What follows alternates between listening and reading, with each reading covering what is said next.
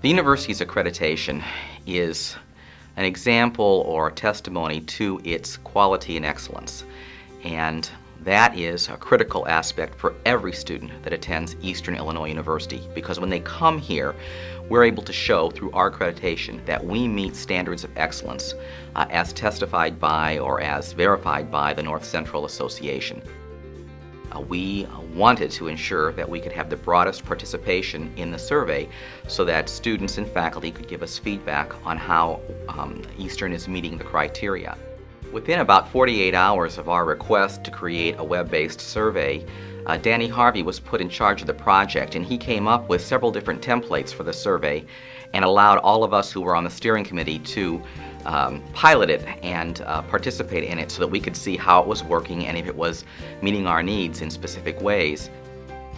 As a result of Kat's work and the web-based survey, we had the largest participation of students and faculty in this process in our history, and we're really delighted about that, because when the site reviewers are here, we'll be able to show how many students participated and be able to verify that our students were aware of their accreditation and had opportunities to participate in the process.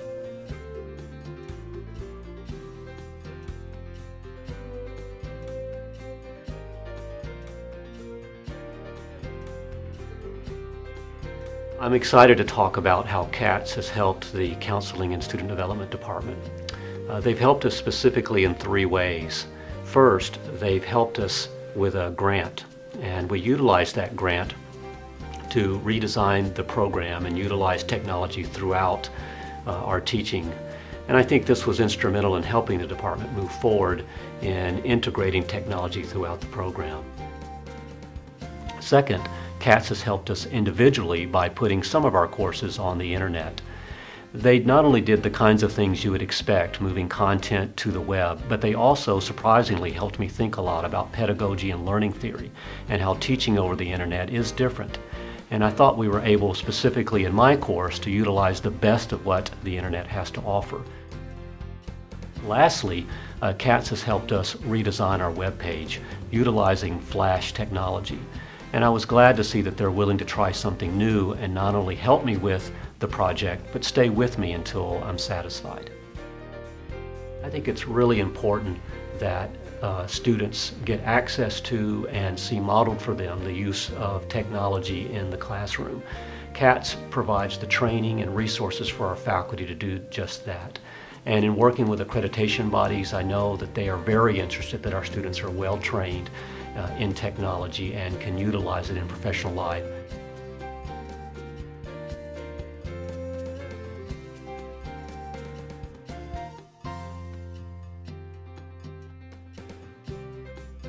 I take students over to Belgium to work on the excavation of a castle, and at the same time they get an introduction to what archaeology is as a crossroad discipline between the sciences and the humanities.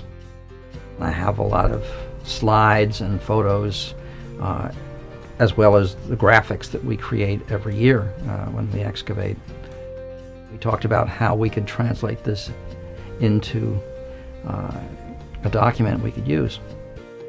I borrowed a video camera from Media Services and took it over the next summer, and one of the young women here who went on the project trained to use that, so we added live video footage to our collection of materials, and that too got incorporated into the product that we have so far. We saw that we could do a number of things to help recruitment for the project, and also to help people in the university community and beyond it understand what we're doing and significance and so forth. I'm certainly learning a lot from my collaboration with CATS, and it's a work in progress, and I look forward to the next phases of this work.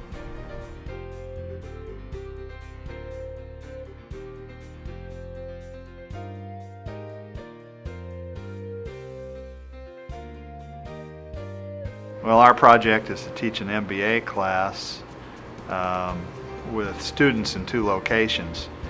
We have a program at Parkland, and in order to be able to accommodate the Parkland students at the same time as we accommodate our campus students here, we either have to have teachers in both places or use this technology, and so we've been trying to pilot this technology for the last semester, and this semester we're making it work a little better with some improvements in the network and the equipment.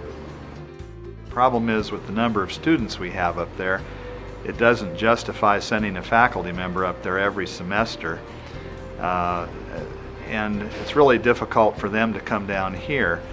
So with the distance learning technology that CATS was starting to acquire, we approached CATS as to whether they could help us possibly solve this problem that we had, putting a teacher in two places at the same time.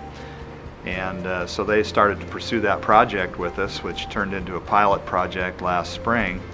This semester we are running it with two of our MBA classes and have students at both locations, and it's working out quite well so far. We envision that our MBA program at Parkland, at some point in time, those students may be able to take all of their courses using this technology, which would give them a much greater selection of courses and not take them as long to finish the program because of the currently limited number of courses we can teach at any given time up at Parkland. So CATS has provided a level of support that we didn't have previously, directly for faculty, wide availability of training materials and help and other assistance that they can get. And I feel like this is really the first step toward empowering faculty to use whatever technologies they might feel would benefit them the most in their classroom.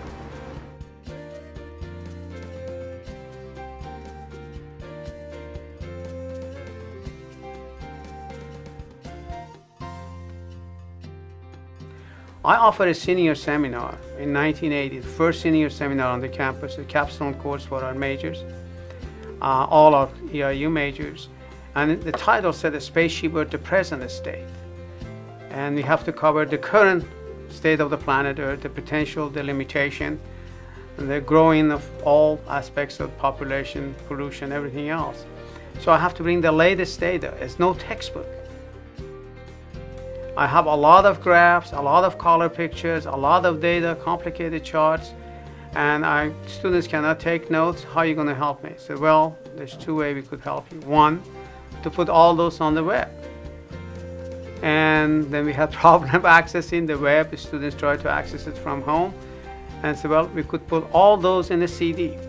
And you provide a CD for the students in the class. Now I'm able to bring very effective instructional technology to classroom. I said, the grade of our students in my senior seminar have improved significantly. I have easier time. I'm not worried about it. For every area, there is someone there to help us. It's not limited. It's not narrow in the scope or narrow in services. And if sometimes something they have to get help, they get it, not I. Technology is a powerful tool for our instruction.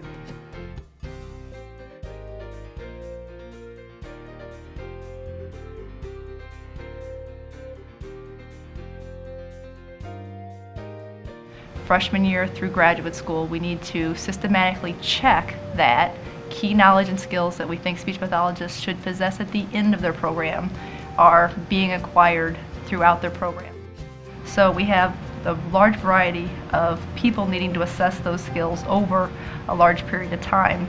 We worked on trying to develop a database ourselves. We tried avenues such as Excel, SPSS, and we couldn't come up with a way to have so many raters input and not be looking through huge databases of where am I going to put this number at, that there'd be issues of accidentally deleting data, putting data in the wrong place, just not being able to find where you should put it.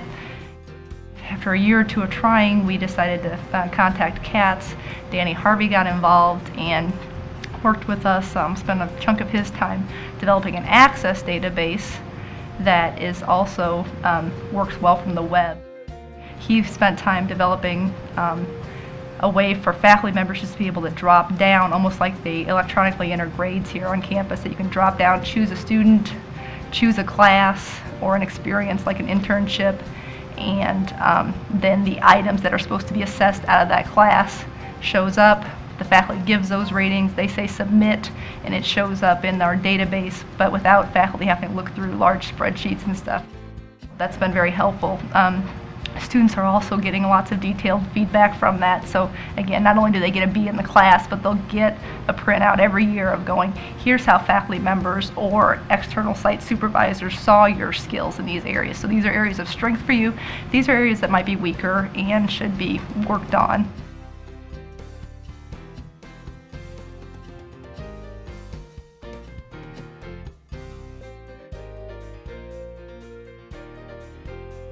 Courses that I had taught face-to-face for like 10 years, to convert those to online delivery. I've taught it for 3 years now online, and it's been really a good experience. I've gotten really good support from CATS, good support from the graduate school. This is also a graduate course, and also from continuing education, which does most of the administrative work for the courses. So I couldn't ask for better support. Also from the ITS when I had other problems. The short history of CATS has shown that I think it's been successful in that more and more faculty are integrating technology. More and more courses are going online. Online delivered courses can really expand the reach of the university that otherwise would never happen.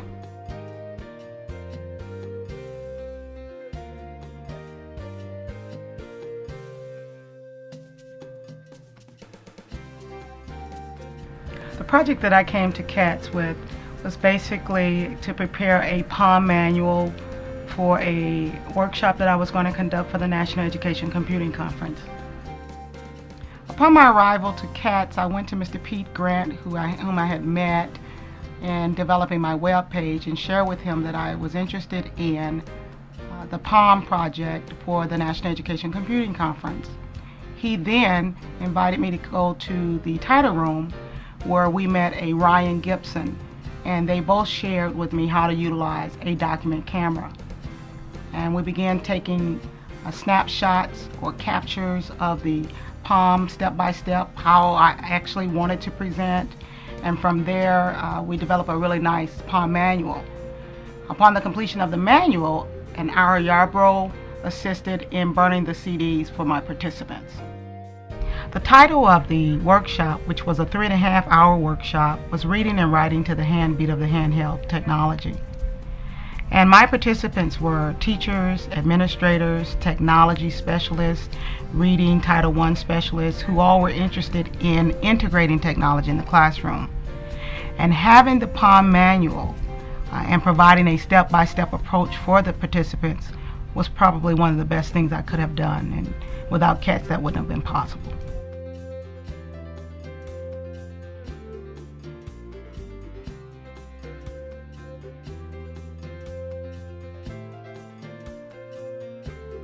I teach an MBA class. It's called Quantitative Modeling, and we always have two distinct areas we're trying to serve. We have a Parkland MBA program and an Eastern MBA program. We always have taught it so that the Eastern MBAs have been taught one semester, then the Parklands the next semester. Through teleconferencing, we were hoping to serve both audiences at once. We came to CATS because we realized that in the School of Business we might not have the technical expertise to pull off teaching a class effectively through teleconferencing. Well, the way that the video conferencing equipment is now set up, they can actually see my image at all time and allow me to project computer presentations or use a whiteboard. The interactivity of the off-site location is nearly as great as the on-site location. I get as many questions off-site as I get on-site. And when I ask questions, I get as many answers off-site as I get on-site. So it really does allow a great degree of interactivity between the professor and the off-site location. Having video conferencing capabilities really expands your ability to reach a lot of people. I can really see this blossoming in the future, and it's only going to be possible through the use of CATS.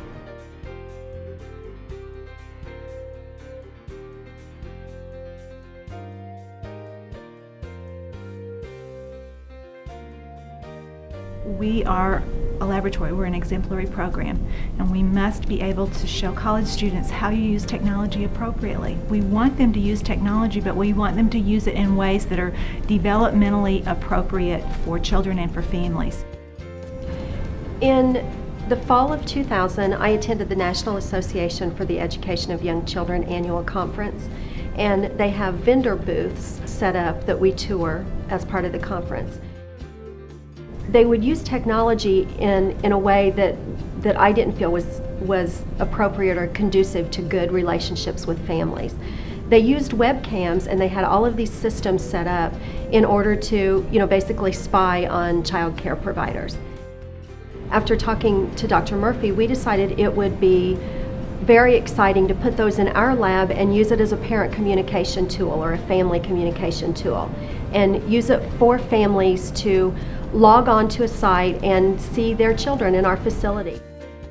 And so CATS looked at what we had hardware-wise, and then also we had the security issue to be addressed, because this needed to be a password-protected website that was secure and wasn't available to the general public. And the software for achieving that goal is something that we needed help with. We needed someone to facilitate that. We told you what we had, we told you what our needs were and what our focus was for the families, and you took care of that, and you did it within our budget, which was very important, in finding things that were inexpensive or free even. If we want to isolate a particular event, for example, if we wanted to look at snack time, the initiation of the snack part of the day over and over and over, we could do that. It's all there. We just have to save out the part that we want, and then we can discard the rest, but the research opportunities are there to actually keep files, video files, over a period of time. As we move through this process, again, we're not technology people, and so often as things came up, CATS anticipated what we might need, or anticipated even, a pedagogical or a research-oriented type of issue that was very exciting too. And the students benefit, the college students benefit, because they're seeing technology used in a family-friendly way instead of in an adversarial way. And we literally have everything that we need now. It's up and running, the students use it, family members use it, extended family uses it. We've had nothing but positive reports related to this program. And of course that's exciting because we've been waiting a long time to do this. Every detail was addressed with kindness and respect.